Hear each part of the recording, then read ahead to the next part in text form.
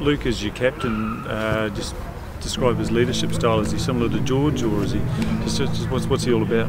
He's a little bit different cut to George. George is a little bit more grumpier, but they're Whitelock, so they're really black and white though. They tell it how it is, and they'll put their hand up.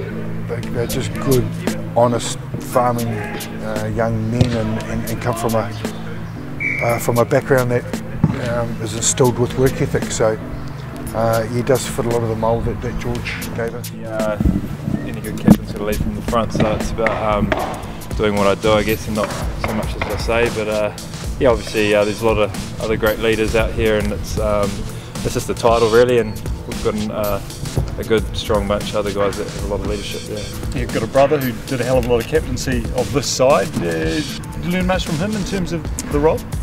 Yeah, George was obviously fortunate enough. I think he had about 5-6 years. Yeah, and just getting guys on the same page length is a big thing, and you know, making sure the calls come through and making sure everyone's on task is obviously a big one.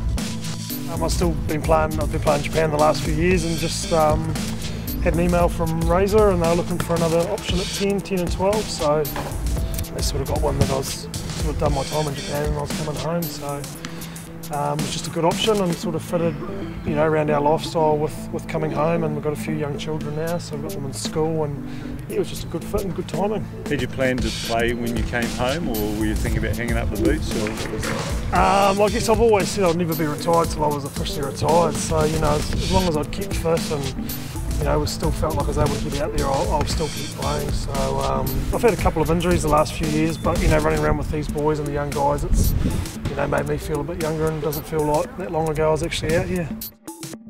From home up in Taihape, it was you know, growing up watching Canterbury sort of dominate and provincial rugby. It makes it pretty special to be a part of this campaign. What are some of the things you've been working on, needing to get up to this level?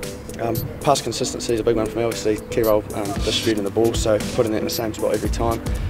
Just directing the forwards around the paddock and keeping in the area, keeping good energy, and yeah, just good percentage play. So just hugely excited about our team cup starting. It's also awesome playing in the afternoon and good weather, and yeah, it's just a great competition to be a part of.